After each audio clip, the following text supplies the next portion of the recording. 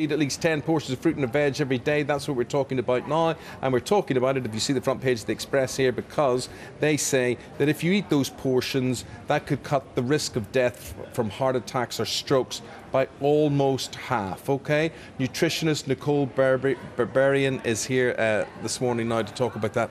And that really does spell it out. And the more I think about this and the more I look at this, we have a bit of an artificial diet now, don't we? And this is simply setting the reset button, isn't it? There's nothing new. We will keep saying that we need lots of vegetables and fruit in our diet. This is just another one of those articles that brings it to the front. But I think what's different about this, Nicole, is I agree with you. That means that with my whatever, potatoes, chips, bacon, whatever it is, I will put something on the side. This is actually, I'm taking from this, completely change the balance now, completely look upon stuff like this as the main intake throughout the day. Am I right with that? Absolutely. We're trying to get a shift to people to have a plant-based diet, which doesn't mean vegetarian. It just means lots of vegetables and fruits making up that same plate of food.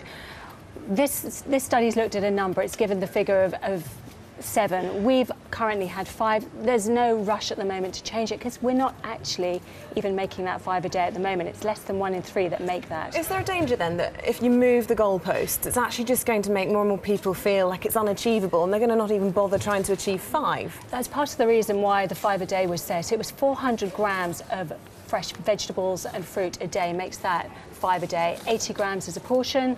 That's where you get the 5 a day from.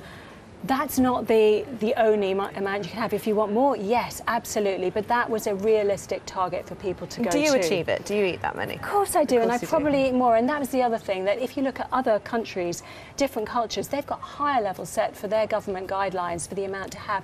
And that's because their cultures just generally eat more of that. Well, other countries have warmer weather, don't they? And those fruit and veg just dropping off the trees. And it's something that's more appealing. Us living in a fast food society and always looking for the shortcut or the cheat.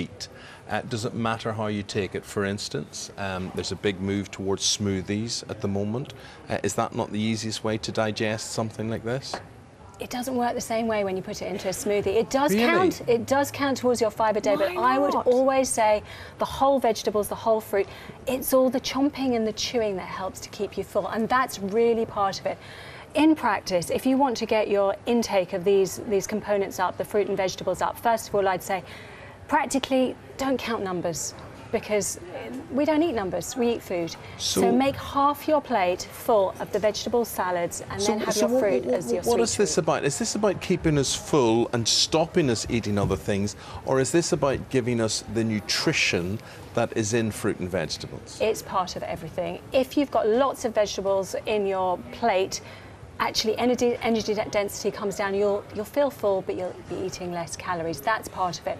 Also, all of these vegetables and fruits have got the phytonutrients, the antioxidants, the fibres, the vitamins. So there's a multitude of factors that could be why we're seeing the reduction in disease from these foods. So if you eat all of that, the idea is that you'll not really crave or you'll not have room for what we term to be the essentials, like pizza and burgers and things, not at the minute. Now, we've got Ricky and Simon from the Kaiser Chiefs, and they're going to be here after the break. And you guys, you will lead, Simon, the rock and roll lifestyle, right? You guys are out there. That's what you'll do when you go on tour and whatever. When you're on tour, do you eat better or do you eat worse? It depends. Worse, generally, I think. We have crisp for tea, remember? That's part of our song. But I get my 7 a day. Does the olive in a martini count as one a day? Yes, absolutely. The one olive? The one olive. I had lemon in a G&T as well. Tiny bits, not quite what we're heading for. I'm doing my bit, OK, sorry. But are you guys aware of what you eat? I mean, because I suppose you're there, you're in showbiz. I mean, I suppose you've got to perform not only as artists but like athletes as well, because it's probably, well, it's quite grueling. You've got to turn up, you've got to do what you got to do. Are you good to your bodies? We get looked after pretty well, because when we don't perform, we don't perform. So yeah, we do get looked after. Yeah. What's your favourite fruit or vegetable, if I was to put you on the spot? Favourite fruit? I like an apple. I like an apple. We're quite simple folk. Yeah? An apple. An apple. And that's a good one to have. Yeah. 7 a day. That is good. A bushel. What's the chance, Nicole, of this all being adopted and being taken? I mean, we're talking about this today, like, oh, imagine you've got to take 7 portions of fruit and veg. Do you think within, 20 years or so, this will be the norm? It'd be wonderful, it is. We're not at the point where we're looking at changing guidelines because of this one study, but the message is just pack your plate with lots of added vegetables into your plate. Put it into the dishes, put it into the different meals, put it into the stews, into the casseroles.